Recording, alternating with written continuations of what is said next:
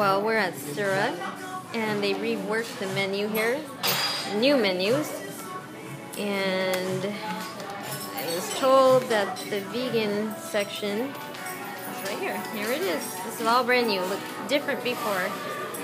Pretty cool. Man, their food is good. I'm really excited about this.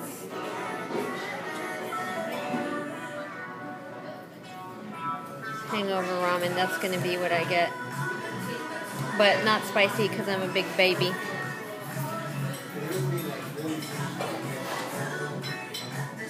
you have any idea what you're interested in?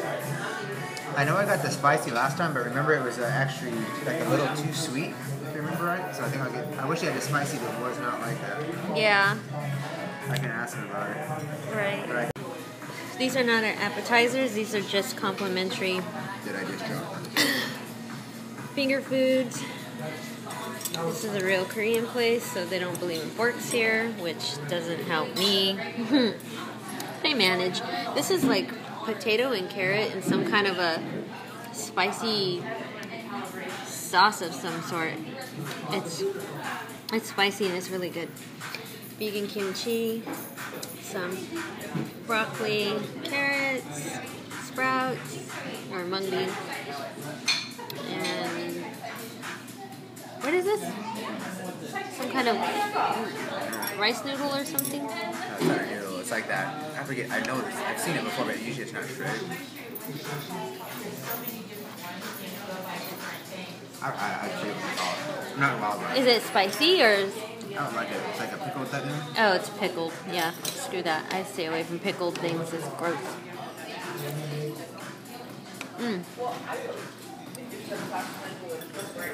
Waiting on our appetizers, which for our appetizers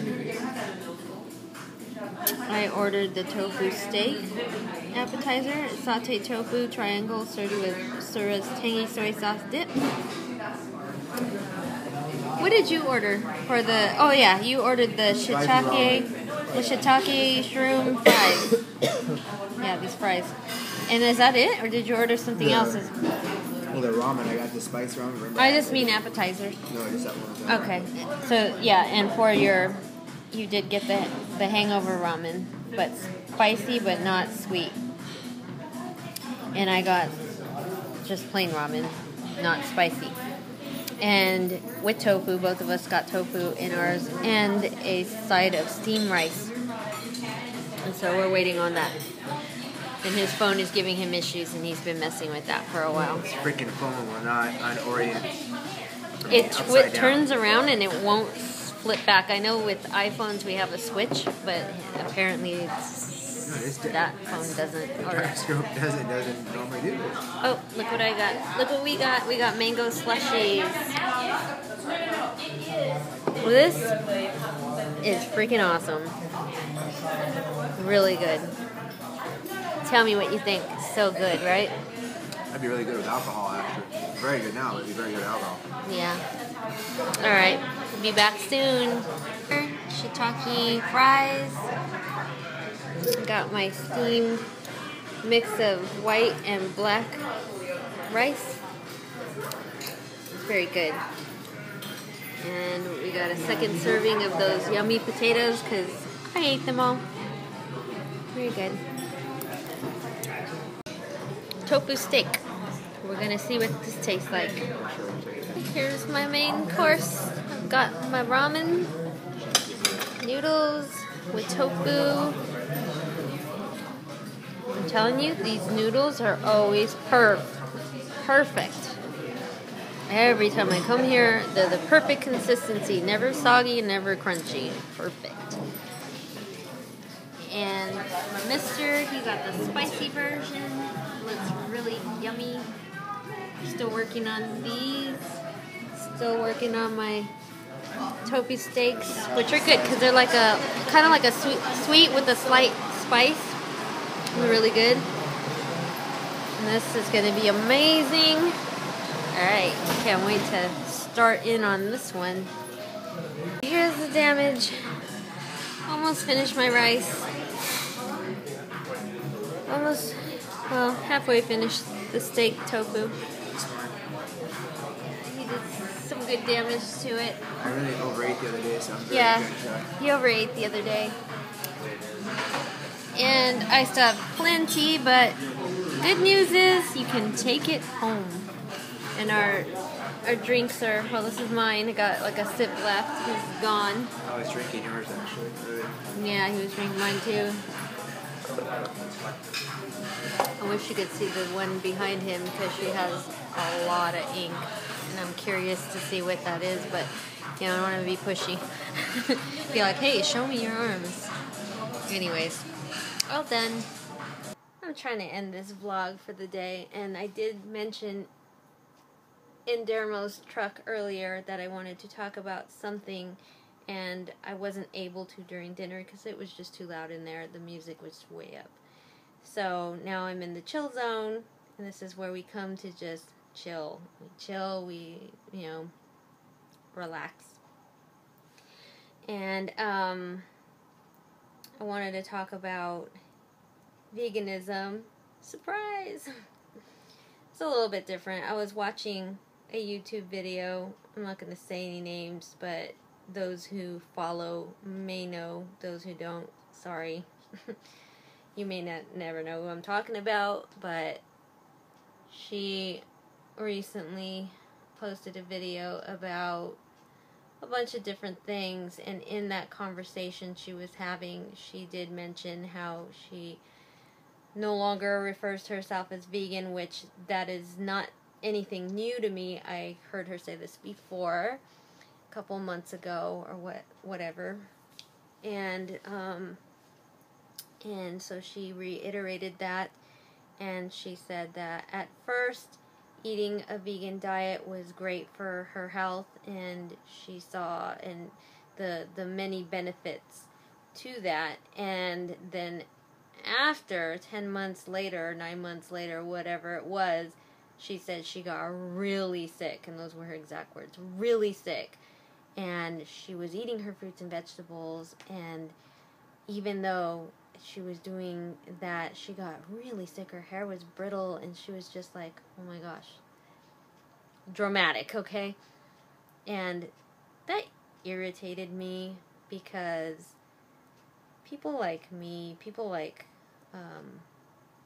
Dermo and other vegans and ethical vegans, we consider this, and it is actually a fact. This is a lifestyle change. This is a way of life. It is a philosophy.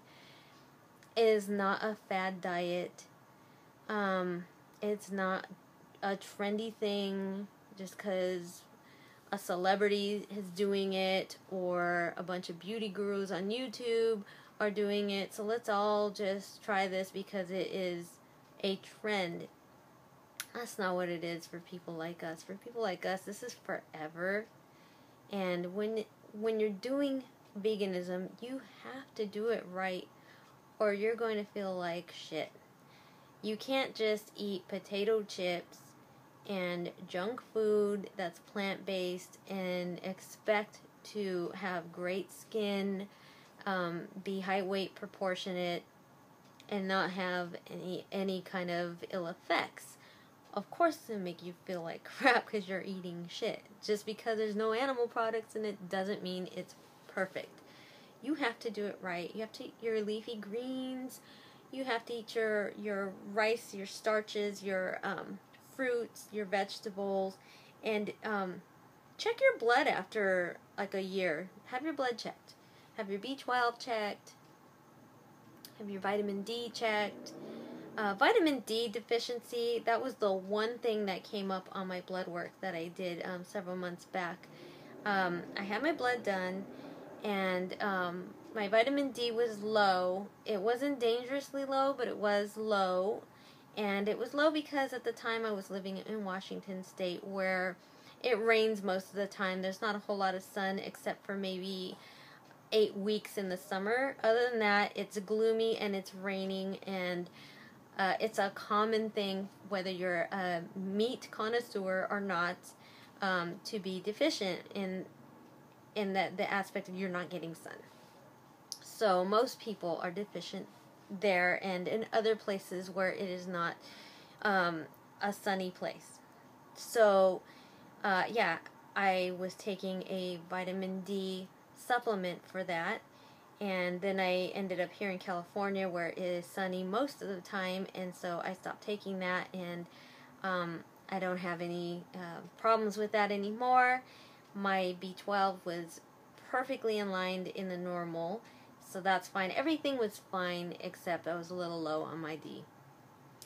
So my point is, when you're saying in a vlog, on a YouTube video, like how bad veganism was for you, you're kind of spreading disinfo. I'm not saying you're not allowed to be critical, but if you're calling yourself a vegan and then you're saying, oh, I'm not going to be vegan anymore because I miss fish and I miss eggs, okay, and then that's fine. I don't want to come across like I am some holier than thou vegan. I am a flawed human being. I am completely flawed. I probably have this camera upside down. That's how flawed I am.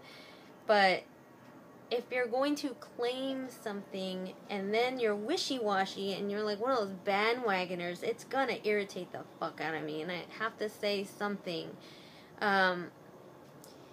Especially when you claim to be vegan, and vegan, like I said before, is a philosophy, it is a lifestyle. There are ethics involved with becoming a vegan. To be plant-based is a different thing altogether. That is, I am just eating this way for whatever reasons. It is not attached to an ethical stance. And what I mean by that is, you can eat plant-based food to like lower your cholesterol, to get rid of certain types of diseases, reverse certain, damages from diseases and whatnot. But to be a vegan or an ethical vegan, you are vowing to not use, eat, have anything to do with animals, in a sense of you're not going to wear leather, wool, silk, you're not going to, or suede, you're not going to use household items that have been tested on animals or have animal products in them. You're not going to eat honey because it disturbs and disrupts and steals from the bees. And you don't want to tread on any living sentient being. You just don't want to tread on them. That's a vow you take. And it also means that you are not going to use makeup and hair products and, hygienic products that were tested on animals or have animal products in them. That is what a vegan is. That encompasses what veganism is. People like me take it seriously. It took me a long time to come to this, and so therefore, I really take it seriously. I don't care for all the jokes of, but bacon and but, more for me and stuff. And I really, really, really dislike when people say, oh, I was a vegan for this amount of time and it made me so sick and this and that. It's like this. You claim to be vegan, yet you use cruelty makeup all the time. And it's not that you were just ignorant to what vegan was, because at the same time as you're using them, the next video would be like, this is my cruelty-free, this and that. It's vegan, girls. Use this lipstick. It's by Milani. It's vegan. And then the next video, you're like, oh, well, I use Maybelline gel for your eyes, or, I use this and that, and I use CoverGirl, and I use it because it's on trend, and this and that.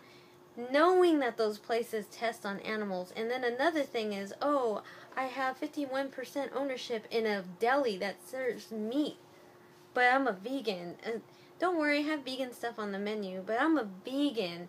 Like, hypocrisy much? Like, you were never a vegan. You attempted to do, and I don't even know if you may have had cheat days. I don't know. Maybe that's not fair of me to say, but when you're missing eggs and you're missing animal products and you're supposedly a vegan, usually vegans, yes, there is a learning curve for a while, but when you've made that connection, I mean, I would like to think you make that connection. Like, it's not like, oh, you know, I am well aware that this happens to the baby calves after they've forcibly impregnated the mother to get the milk. The milk is for us, so they take the baby away, and I'm fully aware of what happens to that baby if it's a male, and what happens to that baby if it's a female. I'm fully aware of what happens in the egg industry because I've done the research, and I see and I know what happens to those chickens. The male chickens, there's no profit to be made in them, so they grind them up or suffocate them like as soon as they hatch. As soon as they sex them, they're donezo if they're males. If they're females, they get to live the same horrendous life that should last about 20 years, but they will live like a couple of years until they don't produce correctly, and then their torturous life is ended in a very torturous way. Once you make those connections, you don't go, I really miss eggs. It's like the last thing you want to do is have anything to do with that. Anyway, you don't want to support it. So when you're saying I'm a vegan, and then you're like, but I use this cruelty makeup, but then this is vegan, and then that, it's like you're all over the place, and you really never stood for anything. So don't go on and say shit like, oh, veganism is just, it made me so sick. That's just a cop-out. Just, you know, and I'm not trying to tell people they can't say what they feel, but don't spread misinformation.